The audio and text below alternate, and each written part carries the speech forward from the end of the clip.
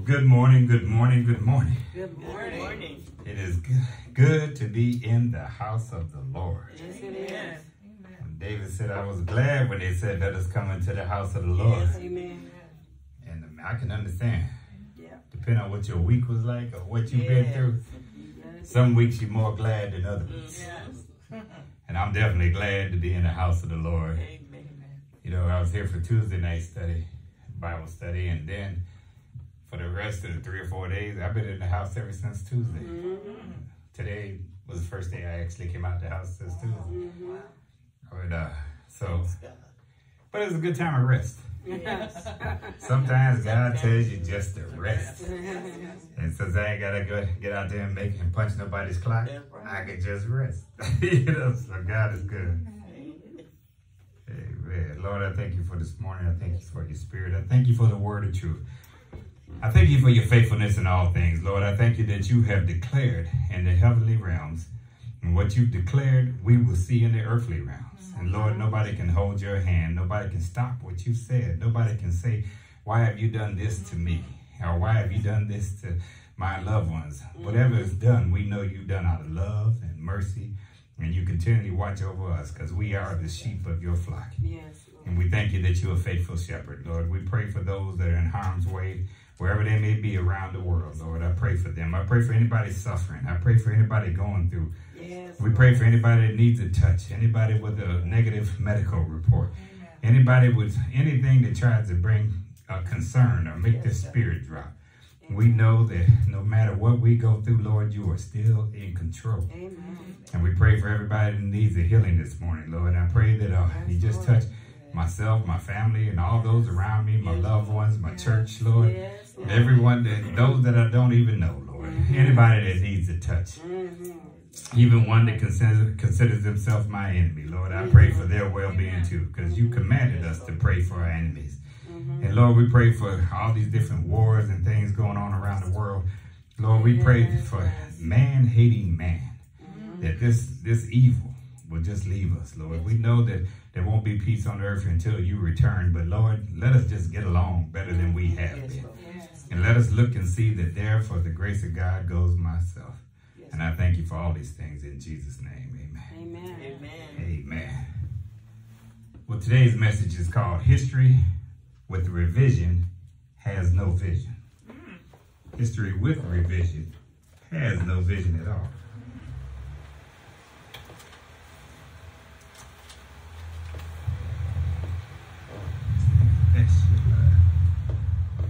If you've been watching the local news and or been up with what's going on, there's been a movement in Florida to teach how African Americans benefit from being slaves. And it's going to be their new curriculum for 2024 or 2023 social studies. Curriculum will include lessons on how the slaves developed skills that could be used for their personal benefit. So, and if you look at it, history, the term historical revisionism is the means by which the historical record and history of a society is understood, and its collective memory continually accounts for all the new facts and interpretations of events that are commonly understood as history. So what all that is saying is, you know, when you get down into historical revisionism, we can correct something from the past that was wrong because we received more knowledge. You know, like I try to tell people that used to argue with me about the King James is the only version and all that. And I would tell them, well, the King James was written in 1618. Back then, if you had a cold, they put leeches on you and let it suck it out of you. And back then, you know, if you needed surgery, you just cut you open and sewed you without any kind of, you know, any kind of anesthesia. So I said, but as things progressed and we got better, then we realized that, you know, things are better once you get more knowledge. And so I would ask them, do you want to use a doctor from 1619 or do you want a doctor from today to look at you?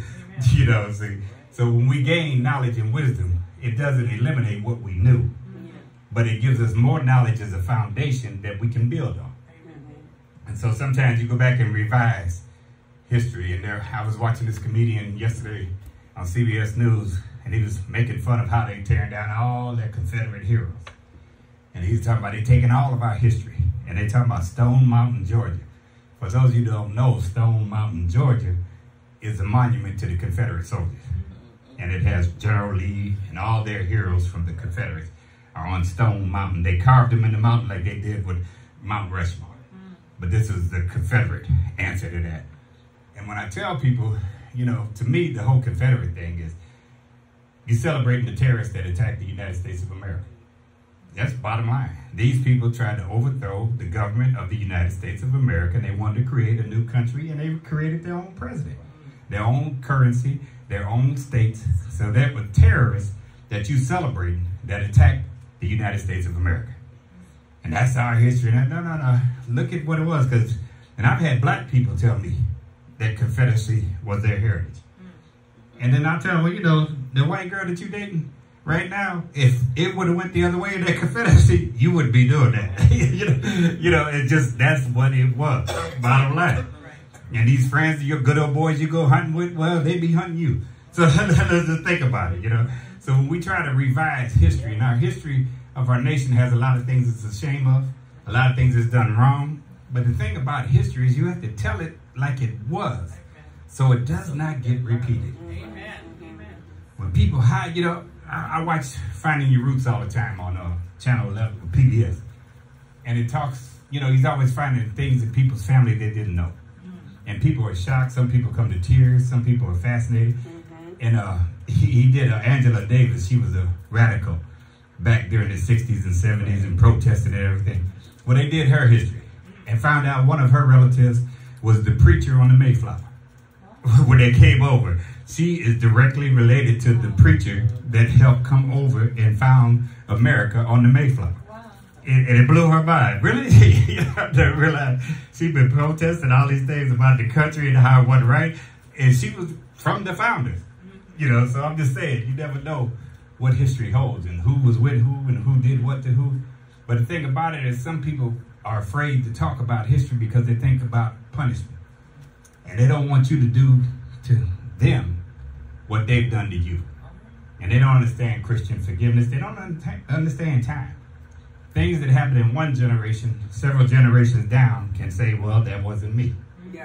And then we can move on. I can't blame the sins of the fathers on the sons of today. This is what I'm saying. But as I'm looking at this whole anti-woke movement, and everything is anti-woke, anything that does not glorify the dominant culture in America today, they feel is against them. So I watched this rise of this Florida governor and how he has just bought into this full suit. And if you look at Mussolini, if you look at Hitler, you look at any Kim Jong-un, any dictator, the first thing they do is get everybody to believe that what they're saying is the truth. And then we're going to take back what's ours, you know. As I was saying last week when I saw the governor from Oklahoma, the former governor, saying she missed the Tea Party. He said the Tea Party were crazy and take our country back and all that, but at least you could talk to them. The new movement is so crazy that nobody can handle it. I remember when I was talking to the leader of the Disciples a few years ago back in it, when we were having all these shootings in the row, and I was talking to him over there in Hillcrest, and he was saying that Insane Deuces was a part of him. And he said, they think they're a part of us. And he said, you know, nobody can control them. And he said, I'm just glad they're on our side. But he was saying, these boys are so crazy and what they do and stuff. He's just glad that they think they're disciples. Because he didn't want to be on the other side of them. And he said, they come by and tell me what they're doing and stuff. And I was, okay, cool. You know, y'all keep doing what you're doing.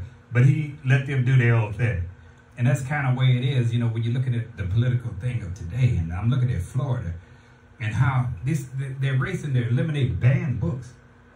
You know, banning books. They banned Maya Angelou's biography. Saying that, you know, it talked about how she was raped and what she went through in the South and all that stuff. And her book is being banned.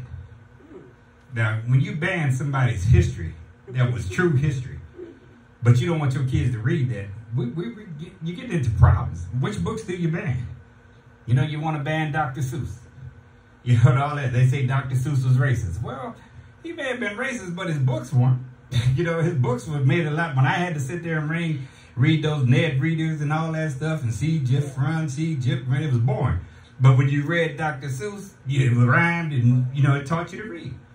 But I'm just saying, whichever side you're on, when you get to trying to revise history, you know, history that is revised without vision is dangerous.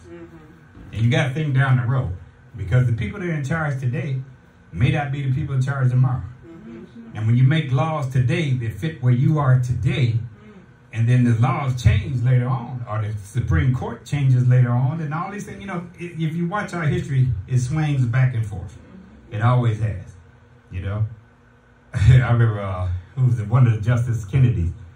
He was put on the court, not Kennedy, I can't remember but he was put on there by Eisenhower, and he turned out to be liberal after he put him on the court. He thought he was a good, solid, conservative Republican, and then when he got to reading the cases and seeing how people were mistreated and everything, he went the other way.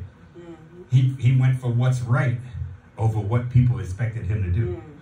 So that's what I'm just saying, you know, as I look at all these things going on, and you say, well, what's that got to do with the Bible? What's that got to do with being in the church on Sunday? What I'm telling you, as a believer, we have to know what's going on, so we'll know what to pray against. Yeah. Amen. We've got to know. And we've got to realize you can never win anybody to Christ by telling you how much you hate them and how much you want to destroy them. Because if God has put them on this earth, they're here for a reason. And if God has put them, they belong to God. You know? And regardless of whether you don't agree with the church they go to, you don't agree with what they do, that's not your decision. They have another master. Amen. So as I was reading in Haggai, chapter 2, it's one of them little books. It talks about when the old temple, how beautiful it was and what the church used to look like. And then the old people sitting around talking about what things used to be like. You know, I've lived in Aurora long enough that I remember where we didn't lock our front door. You could leave your bicycles outside. You could leave your keys in the car. I mean, I remember when Aurora was that type of city. That you could just basically everybody knew everybody in your neighborhood. Nobody really had any problems. And Aurora never really was based on race. It was based on income. Because all the people that worked at Caterpillar, all the people that worked at Whatever, they all lived in the same neighborhood. And, you know, and the people with real money lived over there by the country club. So none of us could get over there anyway. So whether you was white, black, or whatever, we couldn't get over where they were. And it's amazing when I see around the country club and I see all these homes that I remember my dad used to have a garbage service and he'd pick up the cans and we'd ride around in that area. And I see now that whole area is totally transformed. It's totally different. Most of those families are all gone. You know? So I'm just saying that you look at things, and I'm looking at Haggai, and the people sitting around talking about how it used to be. The good old church. Y'all, this church ain't nothing. You should see the church we used to have. You know? People always, you know, people tell me, this ain't music. I find myself getting caught in it. I used to argue with my children. All your music is stolen from my generation. They sampling. Sampling is stealing. None of y'all have creativity. None of them can play an instrument. None of them have any skill. We used to have these debates with them back and forth. I mean, like Stevie Wonder played seven. The only one I liked was Alicia Keys. Alicia Keys could play all this stuff. She had talent. And if you got to shake and gyrate to get the people to listen to you perform, then you're missing something. You know? I'm just saying, you should be able to take your talent and stand there and dig it without all your body parts hanging out and all this gyration to get people to listen to you. I mean, it's just that the difference between talent and not. And, you know, even with Tony Bennett dying this week, Tony Bennett always carried himself with dignity. And he was fought with the civil rights. It cost him jobs. It cost him friends. But he always was on the side of what's right. He was right there with Sidney Poitier and Harry Belafonte. He was there with King. He was there fighting for what's right. You know, and I'm just saying, when people have talent, you don't have to have a dog and pony show. As I said, I'm looking at all this stuff. They're blowing up all this stuff. Beyonce that took over Soldier Field. I can remember Diana Ross standing there with just a microphone and singing. You know, That's right. I'm just saying. You know, I'm just, you know, I'm of that group at that age. That's right. But I'm just saying, ain't anybody cussing me out, shouting at me to get the message across. You know, I don't know. And they used to talk about the jazz age and how good it was. And you know, you should have heard Herb Alpert. You should have heard other. When I was growing up, they talked about their age. So I guess we all have our thing. But today, you're making all this synthetic music. The computer, now they're worried about AI taking over. that computers can totally replace you. You know, that sounds science fiction. It sounds far out, but these artists are now mad because these computers are imitating their voice, their style, and everything else, and they're not getting paid. So, you know, digital, you can download. Why should I buy an album from you when all I got to do is click a button? I'm just saying. It's rough. People talking about intellectual property. But anyway, Haggai 2. On the 21st day of the 7th month, the word of the Lord came through the prophet Haggai. Speak to Zerubbabel, the son of Shealtiel, the governor of Judah, to Joshua, the son of Josadak, and the high priest, and to the remnant of the people. Ask them, who of you is left who saw the house in its former glory? How does it look to you now? All right. Does it seem like nothing? Does it seem to you like nothing? But now, be strong, Zerubbabel, declares the Lord. Be strong, Joshua, son of Josadak, the high priest. Be strong, all of you people of the land, declares the Lord, and work, for I am with you, declares the Lord Almighty. So when people talk about how this generation changing, that generation changing, and all this other stuff's going around, the world done went crazy. You know, it's just amazing. When I was towards the end of my working career, people talking about you don't want unions. Unions are a bad thing. And unions created the middle class. I don't care what nobody says. If you look back at history, when the factory owners had little kids working in the factories, losing their arms and all that, and you 8 to 10 years old, you working a full shift, you know, the unions brought in changes. They brought in vacation. There wasn't, they brought in funeral pay. They brought in breaks on your job. You know, the unions brought all this in, and all these young people, they taking your money. And then they talking about Social Security. Get rid of that. You know, there's a lot of people that get into investments. But during the 2008 crash, how many people lost everything they had? Especially if you and your wife worked at the same place and you had the same retirement program. And when that program was wiped out, like with teachers and stuff that lost everything, and they were giving waitresses that made $11 an hour a $200,000 mortgage. And no, she couldn't make it, but they made the money off of selling it to one, and that one, everybody made money but the waitress. And then somebody had to eat that and they passing it off. So I'm just saying, you know, people try to tell you about things of one generation and tell you it's no good. But they got to look at it. There's a lot of things that made a lot of sense that God brought about. So as we look at this form of glory, and you look at what today is, oh man, the world's all messed up. Some people glad that they're getting close to the end. But he says, keep on moving, keep preaching, teaching, show patience and love and forgiveness. And above all, show charity. It may seem like it's nothing to you, but in spiritual realms, be strong and keep on working.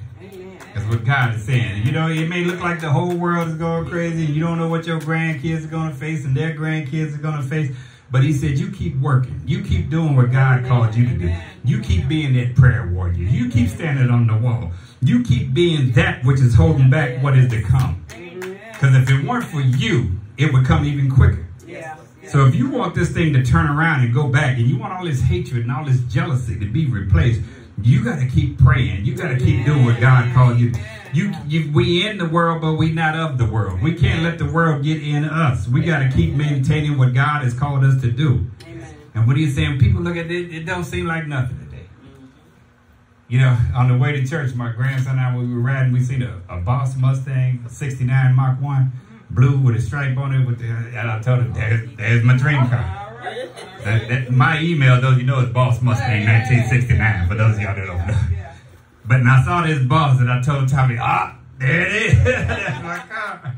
And it took me back. But that Boss Mustang, as bad as they were in 1969, and everybody I knew had one, had hit a tree. Because it would literally jump off the street. They'd hit that car on King Street, they'd hit a tree. Bam! Almost everybody tore them off there, you know. And that's why there's so few of them left, because they were fast with bad brakes. You know? But then if I look at the fastest 440s and all them charges today, and right now, it'd be like a Pinto compared to these cars today. I mean, you was lucky to get 400 horses back then. Now they getting 1,400, 1,600. You know, you got a jet on wheels, basically. You know, a Lamborghini and something, 250 miles an hour. You know, I used to get excited around 100, 120. I can't imagine 250 miles an hour. You had to have a strong heart to drive that. And then the thing about it, if you got something that runs 250, where you gonna open it up at? You hit one of them potholes in Chicago running 250 miles. You try to get on a dead ride and go straight through. Right. And somebody drunk get on the ramp. You run 250. I'm just saying, 250 miles an hour with our road conditions, it won't work. But as you look at how fine and everything was then, you think about it back then, but now it's better. Even in the midst of things being worse, it's better. I used to complain about how slow the checkout lines are. Now they disappear. Right. Now I am the checker. There's people slow. That woman is the slowest checker. I used to talk about the people. Now I'm scared of this.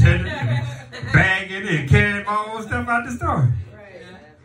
I mean, just think about some things you complain about. I used to put on Facebook, this Walmart is the worst one in the world.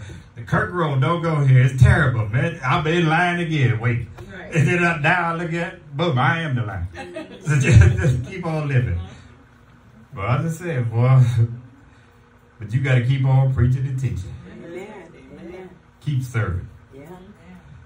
This is what I covenanted with you when you came out of Egypt, and my spirit remains among you. Do not fear. So with all the craziness in the world, I feel the Spirit of the Lord is still in me. He's still calming me. Yes. He's still guiding me. Amen. I don't care what report I get or what anybody else says. Some people may say, well, you ain't showing enough emotion. Because I have the calmness of Christ in my life. Amen. And he's taught me not to fear.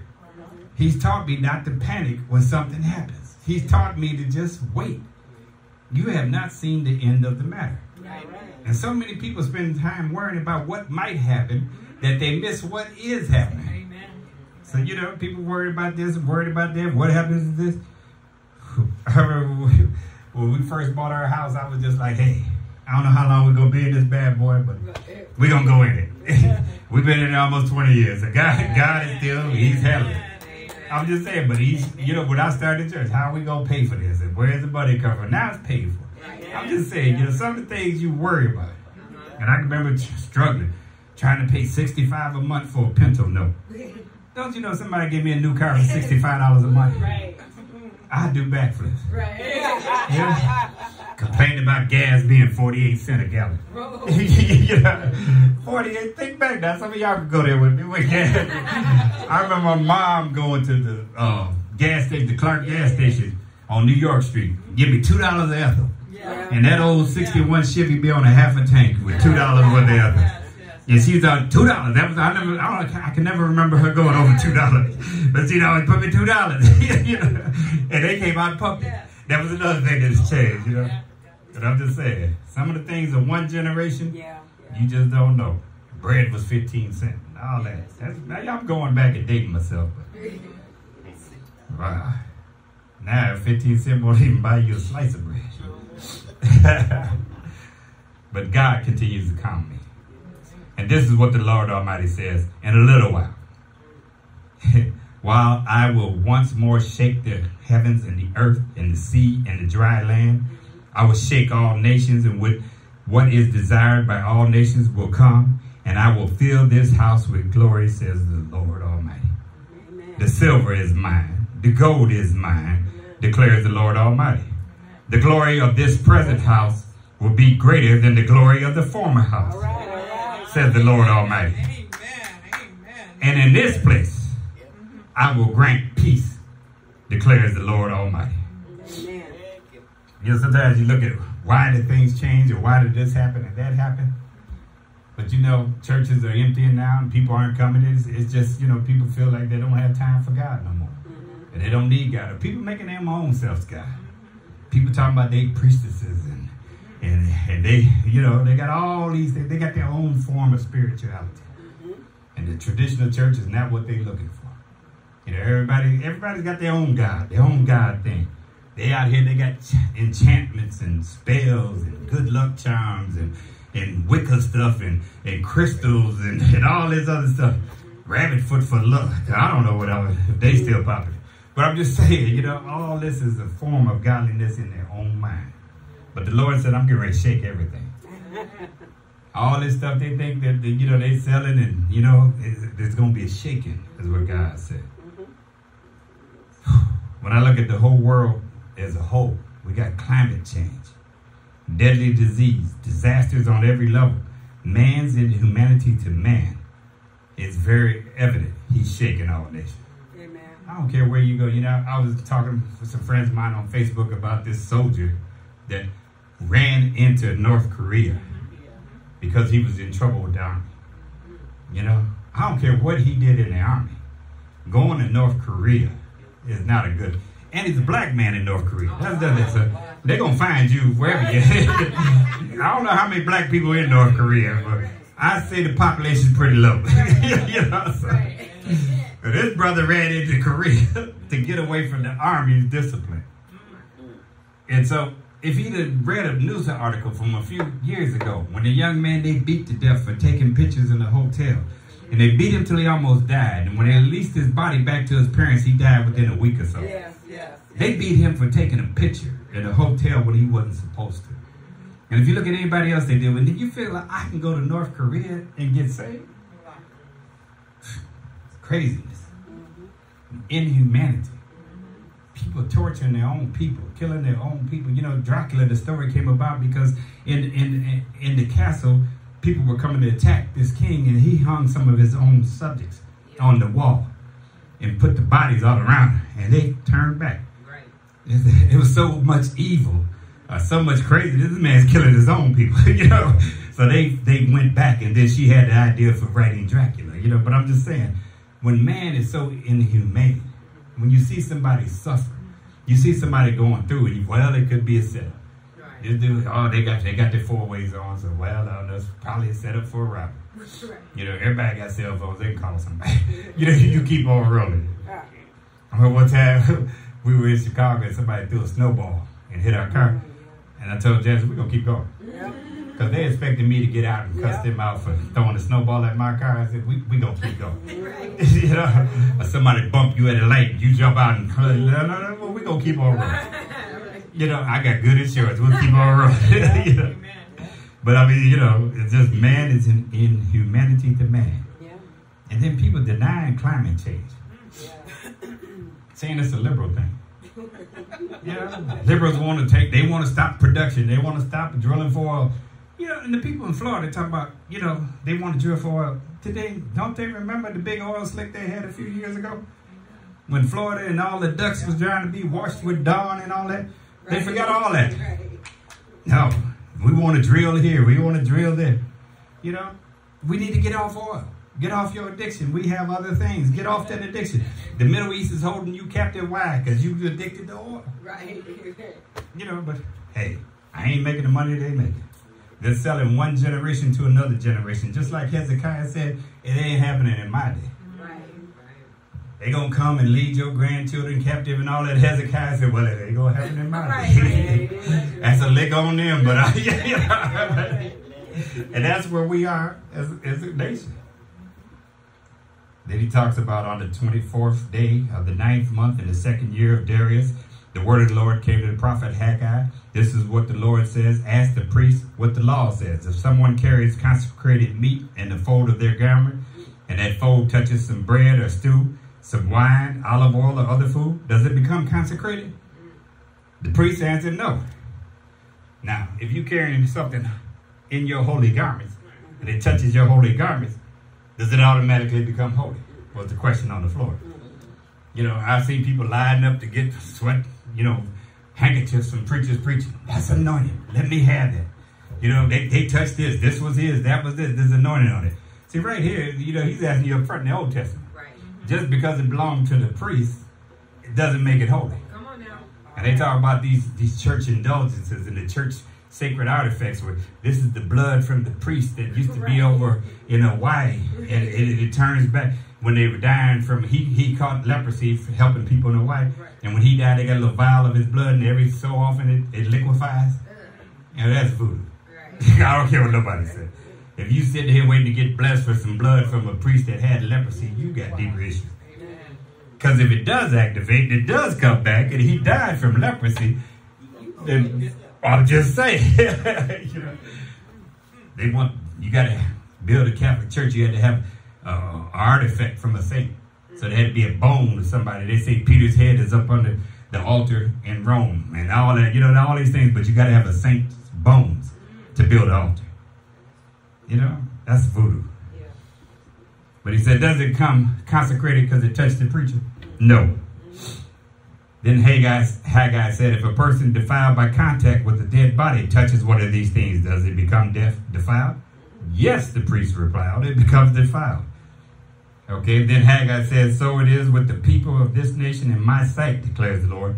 Whatever they do, whatever they offer here is defiled. So now, defiled doesn't erase, is what the Lord said. If you touch something that he's called unclean, then you become unclean. And so then he says, you know, you can't take defiled things and make them holy. Some things just can't be redeemed. As it teaches you in the Bible with mold. You burn whatever's there. It said if you can't get it off and wash it off and soap, then burn the garment. Burn it. And even today with mold, people go crazy. Mold? Yeah. I remember back in the day, they used to put bleach on it. The old folks put some Clorox on that mold, go back in there. They weren't going to condemn that house. That's the only house there. They had a house with 15 kids. You know, you found some mold, get that Clorox. And raise all them children in that moldy house. And pass it on to the one in the last one. I'm just saying, you know. That's stuff they try to tell you now. They say if it got on there, it'd get off. You try to tell them old folks that this ain't coming off. They say, no, it got on there, it'd get off. And you just keep on scrubbing. I said, oh man, a little more elbow grease. I used all the grease I got. Man, y'all weren't blessed to be raised by them old people from this house. They didn't play. Right. Now give careful thought to this for this day, considering how things were before one stone was laid on another in the Lord's temple. When anyone came to a heap of 20 measures, there were only 10. When anyone went to the wine vat to draw 50 measures, there were only 20. I struck all the work of your hands with blight, mildew, and hail, yet you did not return to me, declares the Lord. The Lord saying, what you were saving up, I cursed. Well, when you thought you had 50 in the back, you go back, you got 20. Right. So basically he said, because you cursed. Yeah. And what you was hiding and storing up for later, I sent hell and everything else to destroy that. Amen. So he's letting you know, when you ain't right with God, God ain't right with you. Amen. Choose you today who you going to serve. And from this day on, this 24th day of the 9th month, give careful thought to the day when the foundation of the Lord's temple was laid. Give careful thought. Is there yet any seed left in the barn? Until now, the vine and the fig tree and the pomegranate and the olive trees have not borne fruit. Oh, man. From this day on, I will bless you. They were suffering because they didn't do what God said. But he said, now you're going to dedicate this new church. Before you dedicate this new church, think about what happened to make the blessing leave you. So if you want to be a blessed church and be blessed again, you got to get the defilement out of your church. You got to get the defilement out of you. So before God can start blessing again, whatever's defiling that has to go.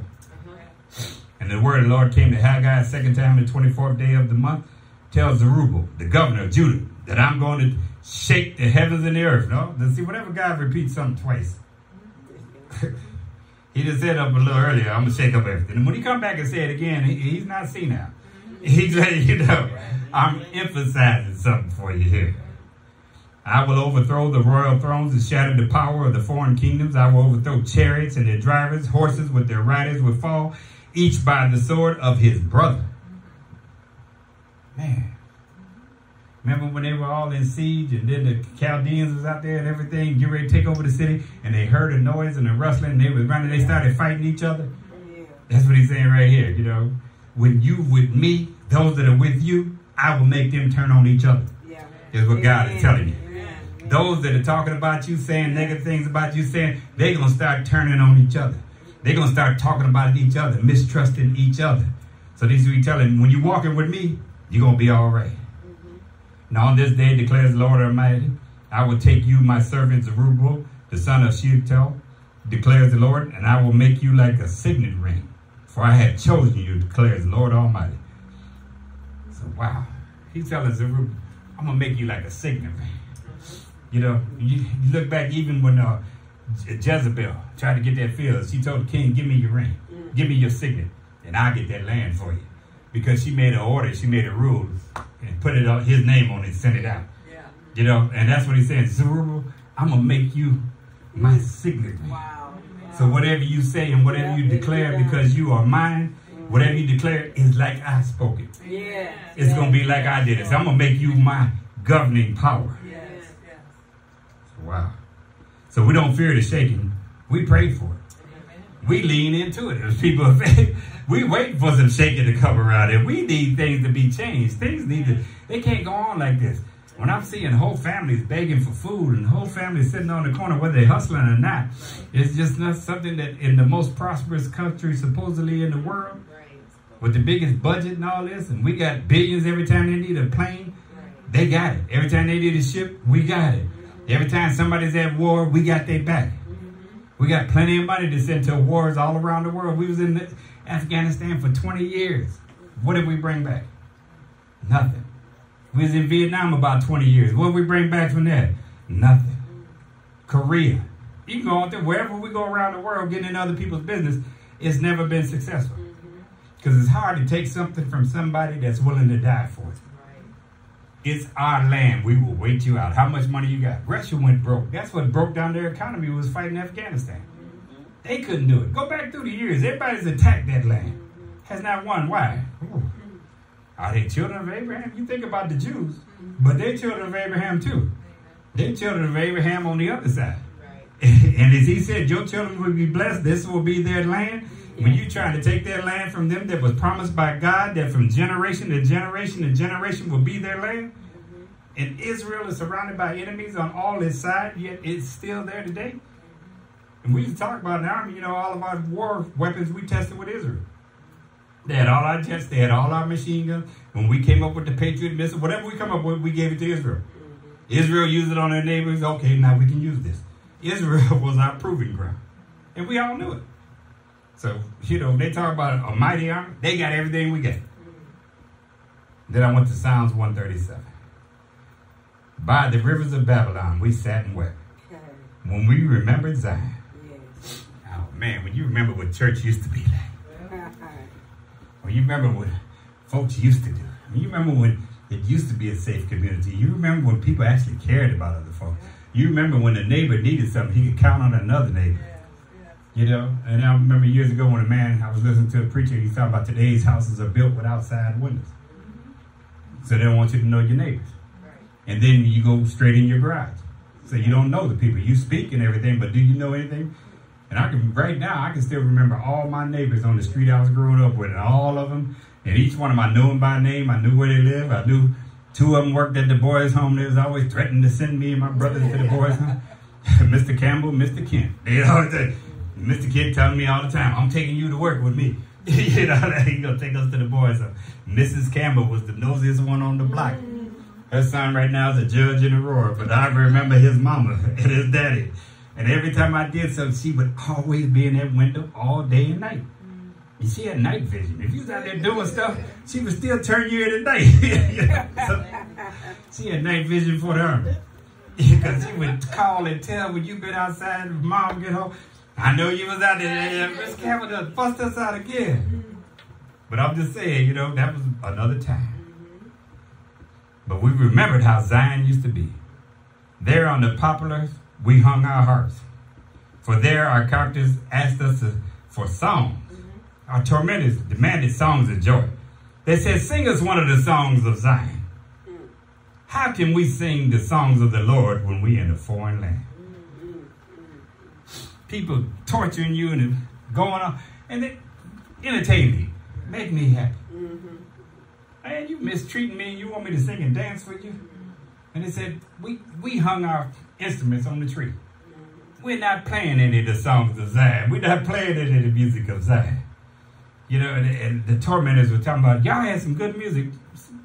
You know, sing that again. And he says, How can we sing the songs of the Lord when we're in a foreign land?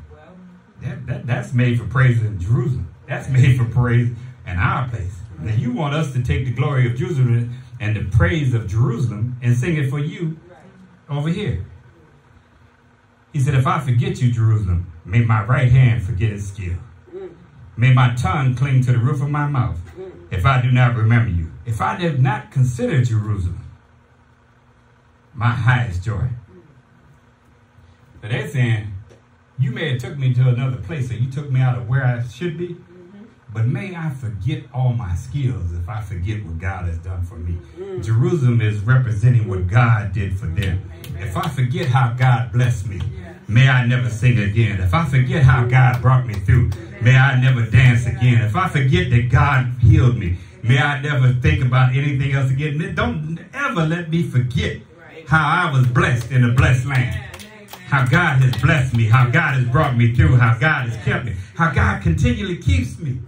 Satan wants you to forget that where you come from. He wants you to forget where you're at. I'm a child of the King. I've been blessed by the King. He has declared me healthy. He's declared me whole. He's declared me full. And Satan wants me to forget that.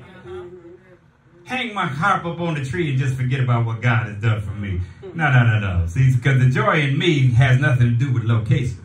The joy in me has nothing to do with finances. The joy in me has nothing to do with health. The joy in me has nothing to do with where I'm going through and where I'm going to go to. The joy in me is from God, and the joy in me that's from God will sustain me no matter what I'm going through. That's what he said. Wow. It's my highest joy to think about how God has blessed me. I was talking with Diggy this morning, I'll be 66 this year, the life expectancy of a black man is 67. Oh man, I'm getting there.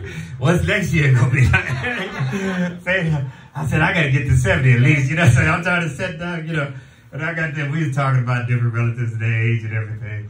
And then I talk about, my dad's brothers, all of them were alcoholics and drank a fifth of liquor a day and smoked cigarettes without filters, and they all living into their 90s. So I'm trying to do some stuff right. I may get the weight together and everything, but the other stuff, but some of them would be,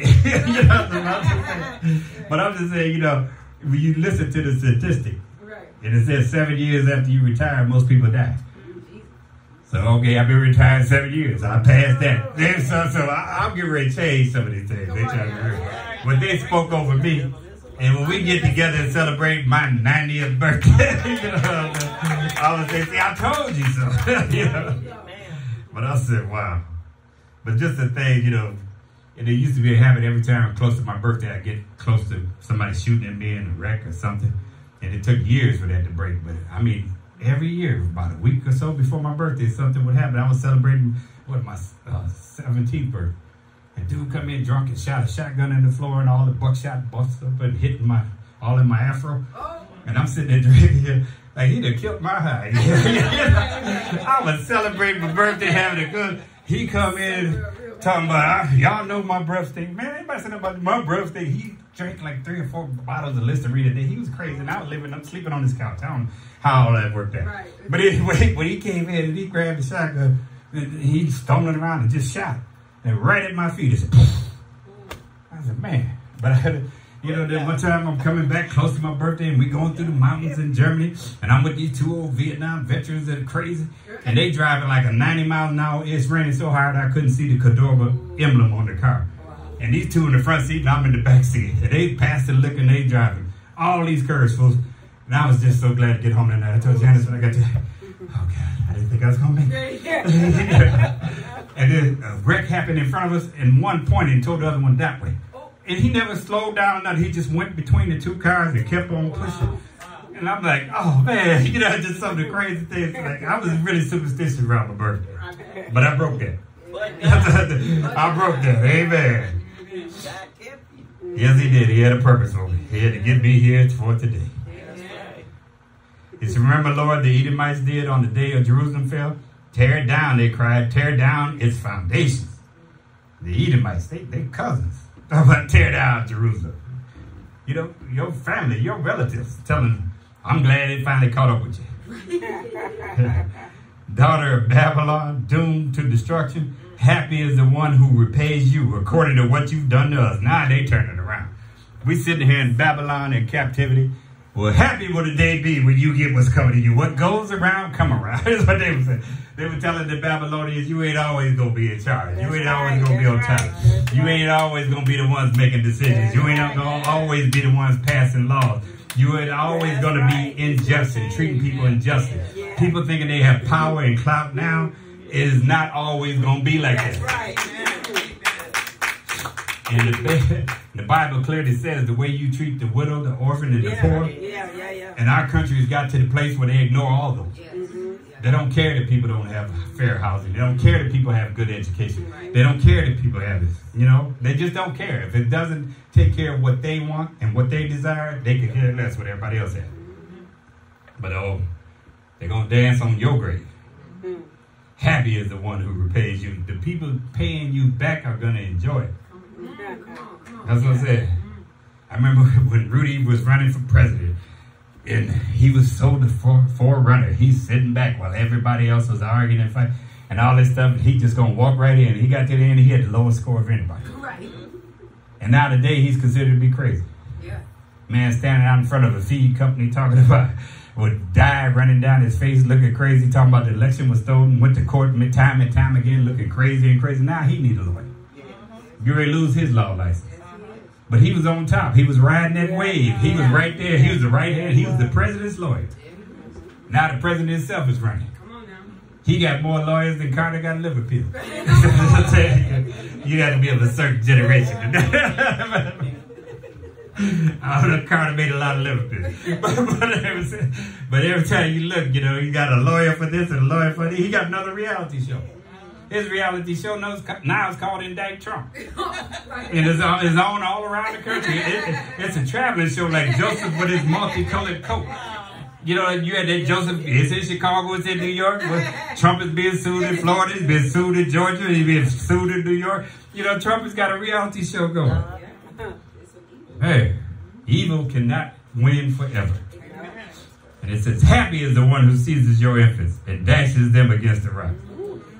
Well, these Hebrews wasn't playing. They said, we'd be glad to see your kids destroyed. Not only you, but your children. So my first point, as I get older, I'm tempted to lose hope for mankind because it's lost its meaning of truth. Then I remember that God wins in the end. Amen.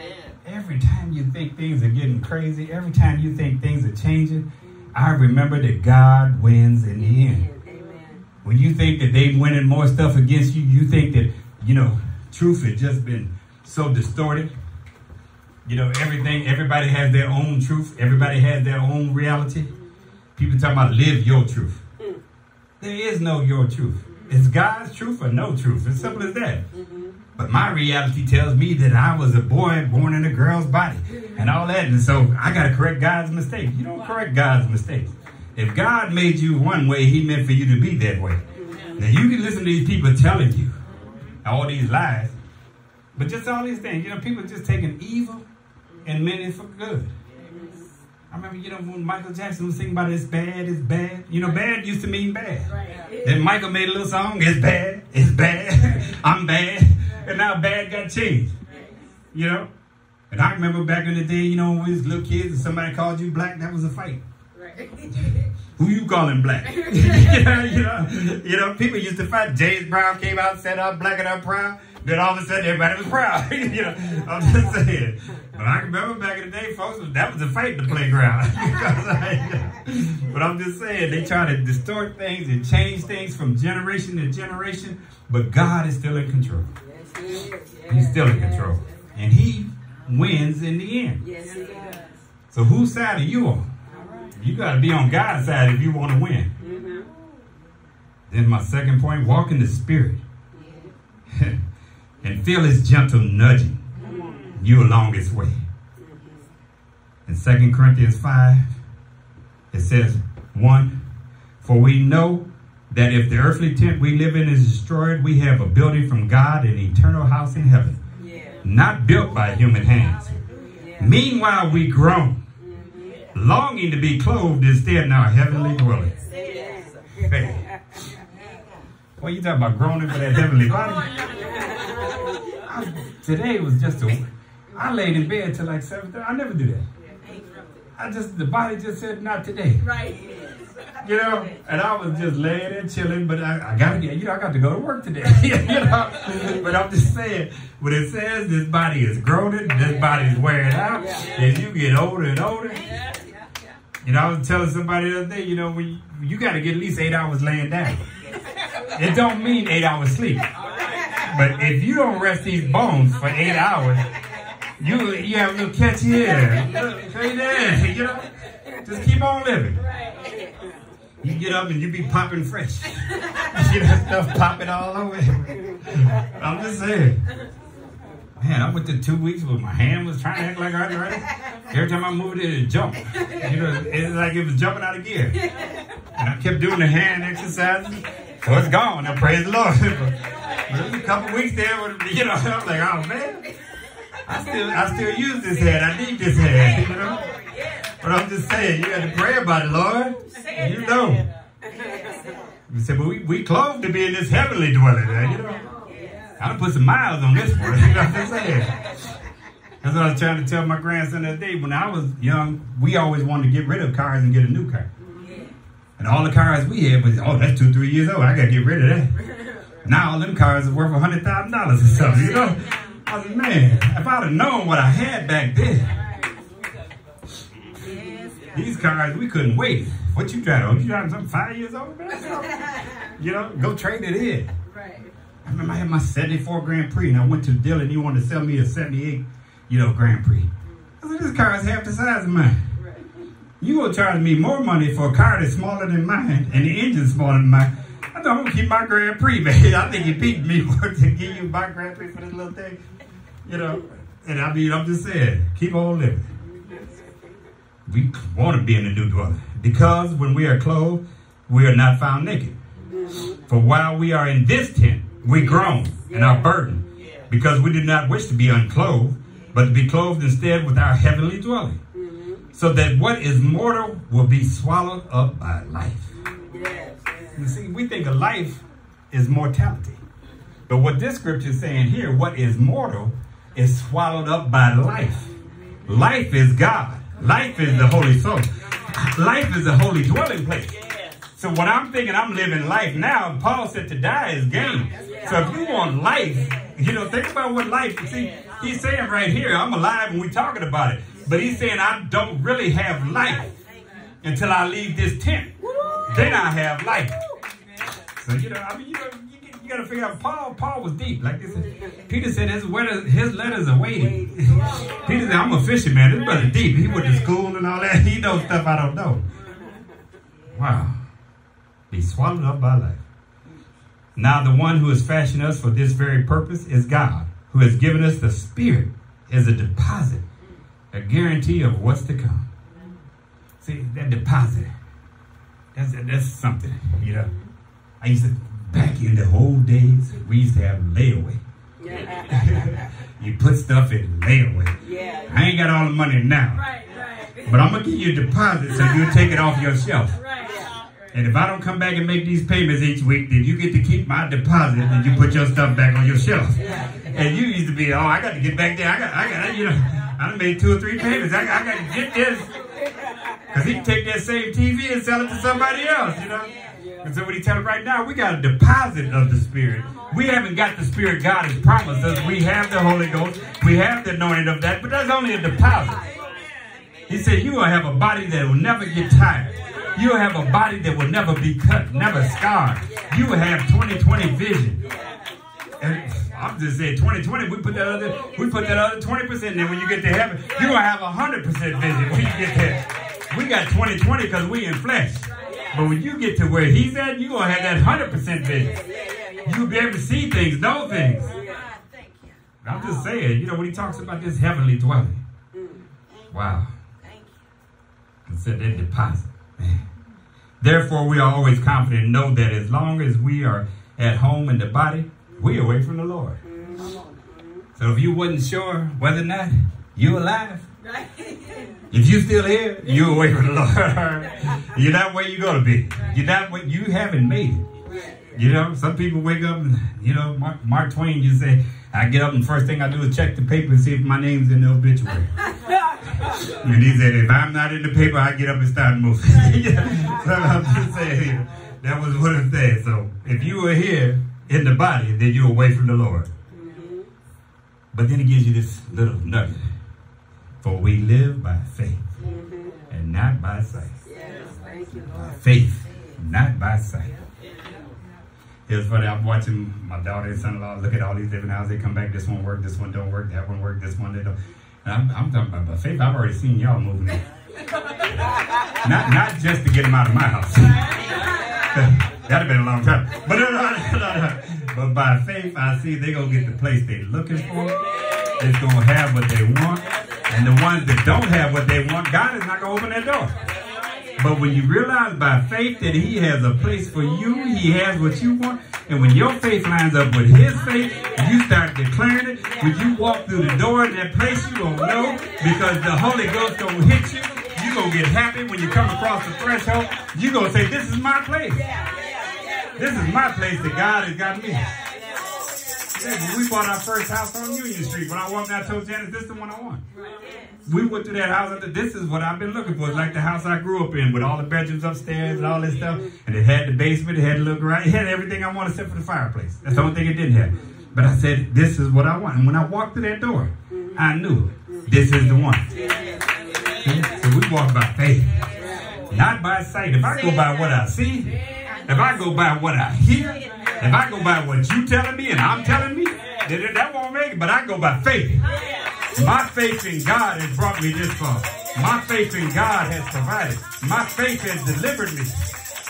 I've had things that'll knock you down and make you feel like you don't want to go any further, but my faith says get on up.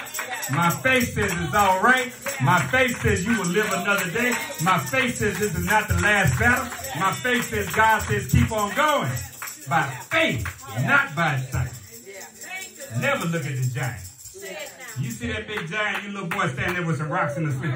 But faith telling that giant get ready to fall. And not only that, I'm going to cut his head off. Let him know he ain't getting back up. Goliath never got back up off that field. They had to get a new giant. I'm just saying, think about it. This little teenage boy told that giant, you going to die today. He came out day after day for months. Send the man out here you think can beat me. Every morning he got up with the same old folks. They all in the tent. I ain't going out there. You go out there. Even King Saul, tallest one in Israel. But he wasn't a giant. Cut Saul back there. I'll give you my daughter and all the money tax-free. Saul throwing everything in the pot. You know, who gonna go out there and fight this giant for us? Anybody but me, is what he was saying. They come bringing a little harp player. And he was even trying to discuss it with his brothers. And get them on. You know, the Lord gave me something here. What about this giant? Why is he disrespecting the living God? Look, who's watching them few sheep? You get on back to the house and get out of grown folk business.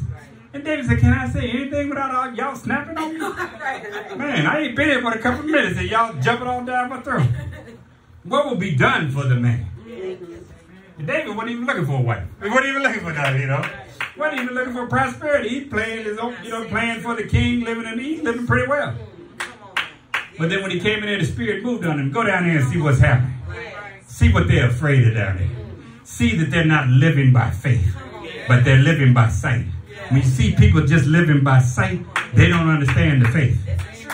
He'll tell you, why you paying tithes? Why you going to church? Because see, these tithes here, these are seeds. These are seeds. This is what's going to take me and the generation after me and the generation after that. These are seeds.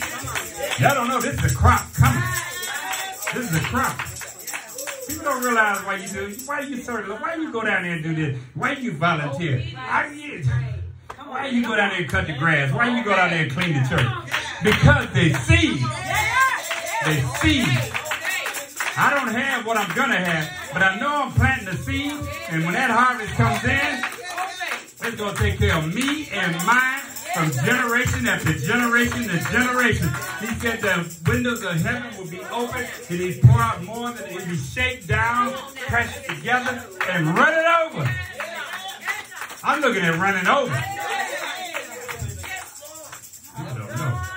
I walk by faith, not by sight. Amen. My last point, never allow circumstances to cause you to hang up your praise. I know that's right. They said they hung their harps by the tree because they just couldn't sing a praise song no more. Satan wants to take you out of praise. Satan wants to take you out of joy. Satan wants to take you out of counting it all is joy. If Satan can make you focus on what you're going through instead of what you're going to, you know, don't tell me about what I'm going through because I got to get to where I'm going to. Man. They're going to tell you it's rough. Ain't nobody else got it like you. Why is God mad at me? You know, Satan wants you to doubt your faith. It ain't happened by now. When's it going to happen? But oh no. I got to get through this to get to that. I got to get through this to get to that. You know? I remember when I went out for football, you know, and I did 2 or 3 days. But I came to play football. This man talking about run up and down the field, and the slowest one, you know, you got to keep running until you beat somebody. And it's me and this dude, man, he was like 200-something pounds, and I couldn't beat him. You know, and I was one of the fastest dudes at school without the equipment. So I don't know if it was the mind or what. But I did this for like laying in the mud and kicking all that. So I realized I didn't have a desire for football. It just wasn't my calling. Man, standing there cussing me out and stuff like that. See, I'm ready to go home and get a pistol because I don't even like the way you talk to me. So I realized that wasn't for me. Basketball players, I could beat most of them down to the playground at Ohio Street. We was down there every day, hook. You know, we get to the gym, run up here 20 times before we play ball. That ain't how you play ball. We get on the court and we go. You know, now you got to do wind splits. Now, I'm already winning. Come on, let's play. Let's play. I realized I was never going to be an athlete. But you got to have that dedication. Never let nobody tell you to hang up your praise. You got to be a dedicated praiser. You got to praise like Michael Jordan practiced. You got to praise with faith. When Jordan had been retired 2 or 3 years, and a young dude come to the Bulls talking about Jordan was old and couldn't play. Said Jordan showed up in gym shoes and beat the young man. He came out of retirement to shut this boy up. You know, it had nothing to do. He had all these trophies. He got all these awards. He got all this money and whatever else. But some little young rookie came to Bull and said he's going to be the next great Bull. And Jordan went down and told him, this is what you got to be. So don't let nobody tell you to hang up your praise. When you want to outpraise me, this is what you got to be. You want to come and get what I've already established, this is what you got to be. You got to outpraise me. You got to shout louder than me, dance louder than me, praise louder than me. Tell God more than I do. I thank you for everything you've done in my life. I thank you for where you brought me. And I thank you for how you brought me through. Amen. My God is an awesome God. He's worthy of praise. My God don't need me to praise for him. He can praise for himself. But he said, if I don't praise, he'll make some rocks give it to me. I tell you, that's the original rock concert. He said, I'll make these rocks praise me. The mountains declare my glory. The mountains declare my beauty. He said, the mountains witness. You've been here for all these thousands of years. You witness between me and Israel. And the Lord said, the mountains are my witness. Who's your witness? Is your witness, can he stand from generation to generation? Can he stand through the floods and the fires and all that? Will your witness still be standing there with you? But my witness will be there with me. My witness is still. His beginnings are from old. He's coming. He's an awesome God. Amen. My time is up. Hallelujah. Amen. Amen.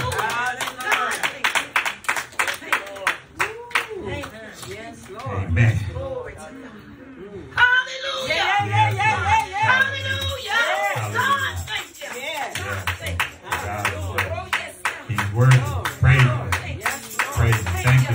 Thank you for all you do. Thank you, Jesus. by the Lord. Yes, Lord. Amen.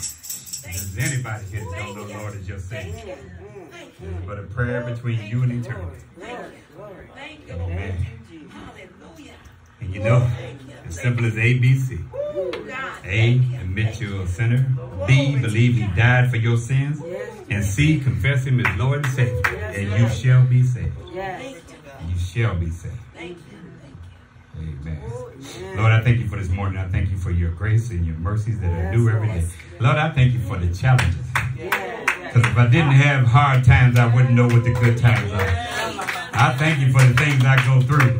Because I know when I go through this test, there's going to be a praise on the other end. Lord, I'm going to praise you with all that's within me. I'm going to praise you, Lord. I don't care what anybody else says or anybody else thinks. I will praise the Lord. Praise him with all that I have and all that I am. Praise you, Lord. Praise your name this morning. There's a praise in my heart. There's a praise in my mind. There's a praise in my spirit. Praise him this morning. Thank you, Lord. Thank you, Lord. You are more than faithful in all things. Thank you. Thank you. Praise your name. Oh, yes, Lord. Amen. Amen. And remember, keep living and leaving a legacy. God bless you.